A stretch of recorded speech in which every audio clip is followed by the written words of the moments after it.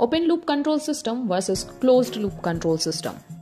In an open loop control system, the system is completely independent of the output system. Whereas the closed loop control system takes some feedback from the output before applying control strategies. Automatic washing machine is an example of open loop control system in which the operator manually sets the operating time for machine, after which machine stops even if the desired cleanliness is not observed. Whereas AC in your home is an example of closed loop control system. You manually set the temperature you want to maintain. A sensor in feedback gives the information of output temperature, that is surrounding temperature. Now the controller will have information of temperature difference between the set point and the surrounding. Controller will now apply some control strategies to maintain the temperature set by you. So here we can say that with the help of some feedback mechanism, controller is able to give the desired response.